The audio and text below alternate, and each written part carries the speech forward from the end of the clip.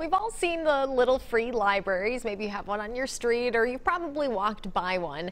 But the organization that started it all wants to make sure that there are inclusive and diverse books in those little boxes. And to do that, its new Read in Color initiative will distribute books with perspectives on racism, social justice, LGBTQ voices, among other topics.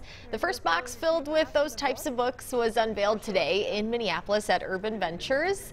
You can see the kids taking a look there. 5,000 more books will be given out in the Twin Cities in the coming weeks, and more boxes will be put in high-need areas. Little Free Library believes that everyone should be able to see themselves in the books that they read.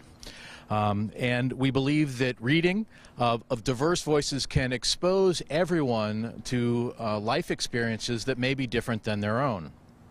But too often, these diverse voices are unavailable and are inaccessible to many.